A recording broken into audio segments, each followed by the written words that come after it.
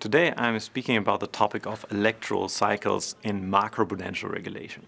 And what I'm trying to address is the fact that when we think about how we can prevent future financial crises, people have spent a lot of time thinking about the kind of technical details. So should you be thinking about monetary policy or macroprudential policy? What can we do to prevent these crises? And what are the nitty-gritty technical details?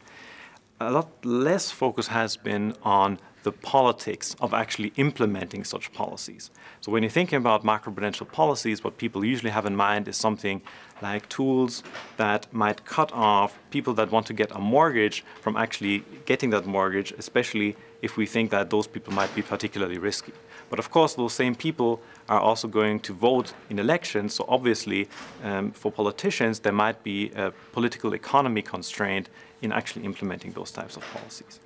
And so what I do is I look around the world at around 60 countries and 220 elections over a 15-year period, and what I find is that there's a very clear pattern in the data that in the run-up to those elections, so in the quarters immediately before elections, particularly when those elections are close, so when the outcome of the election is unclear up front, you see that macroprudential policies, especially those targeted at households, seem to be systematically looser.